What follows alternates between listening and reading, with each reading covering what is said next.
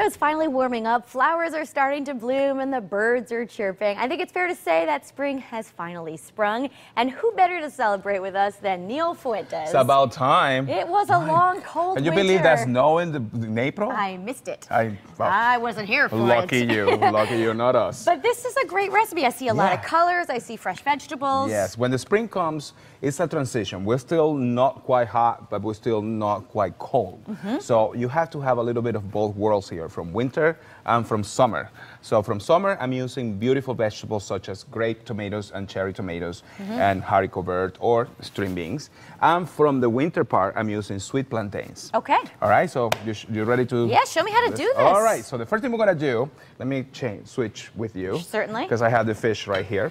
Now, is this difficult? I kind of shy away from making fish because I don't really know what to do with it. Okay, well, fish number one, you should never overcook it. Okay. So you have to be aware of what's happening. So the good thing to do is to have a very, very hot pan and have a good sear. Okay. You know what I mean? So it's nice and crispy on the outside, and then you put it in the oven, let it there for 7 minutes, and then it's gonna come out nice and juicy, especially this kind of fish. This is Mahi Mahi.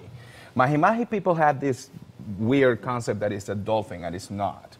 This is a fish, and dolphin is a mammal. Right, so but it's the dolphin fish, correct? And that's kind of the confusion. They call it the dolphin fish, but it's not a dolphin, people.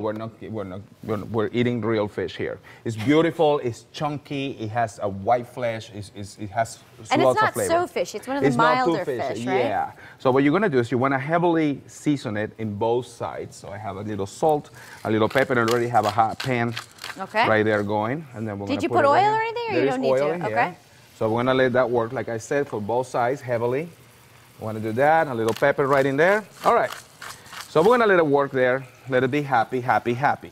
In the meantime, what we have here is we're gonna work on what is the starch, which is some plantains. We've talked about plantains before. Yes. Okay, so what I have here is a plantain, a sweet plantain. You want it to be nice and sweet, nice and yellow, almost black, I would say. Cut both ends just like this. And then you're gonna make an incision this way to the plantain. Okay. And then with your fingers, the skin comes right off. Ah, it's pretty Very easy, just like this, see? Then we're gonna cut it, we're gonna chop it. Does it taste like a banana? Because it certainly looks like one. It's sweet like a banana, but it has a slight different flavor. Okay. All right, so what I have here is a pan also with water. See that? It's like a finger of water right there. I'm gonna add some honey to that, because honey is gonna make it even more sweet. Okay, so we're gonna put the honey right there, about 3 tablespoons, 4 tablespoons of honey.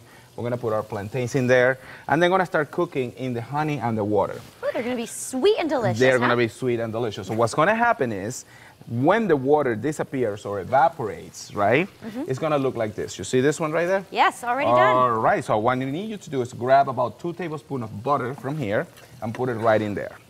So what happens is the butter, Would that be half a stick? No, around here.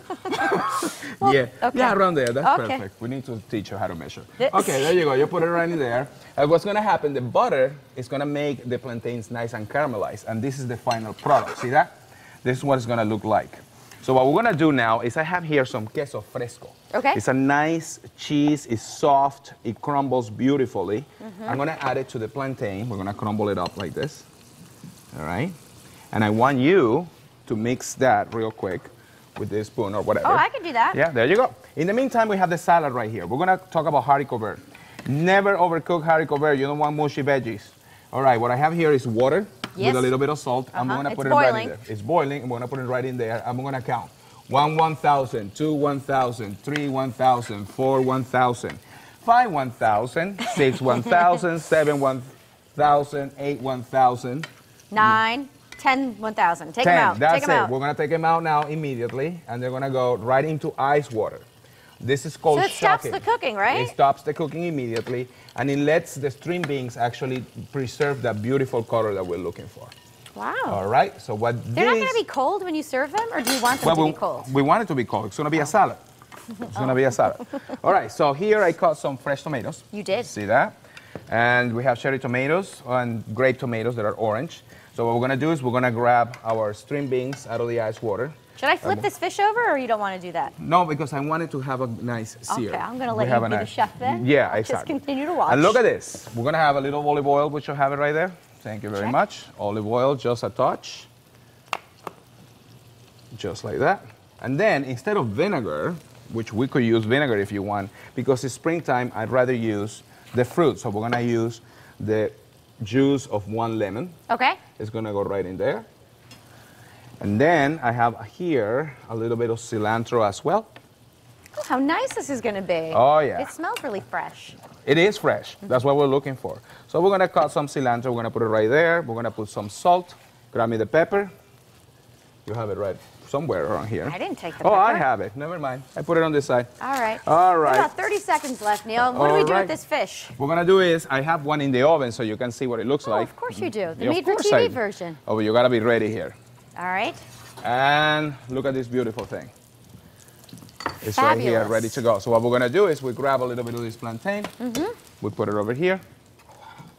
What a lovely dinner you've just created for us. Right, we kind of toss the salad slightly just like this. And look at the beautiful colors. Put it right in there. Wow. Beautifully. And then we're going to grab our fish. How long did you keep that in the oven for? Not long. 7 to 7 minutes. Pretty quick. 7 to 8 minutes. Okay, great. Well, and there you have it. It's beautiful, Neil. Nicely done. Yeah. We'll dig in at the end of the show, and the recipe will be over on WTNH.com. Just click on Style. Absolutely. We'll see you soon in a few.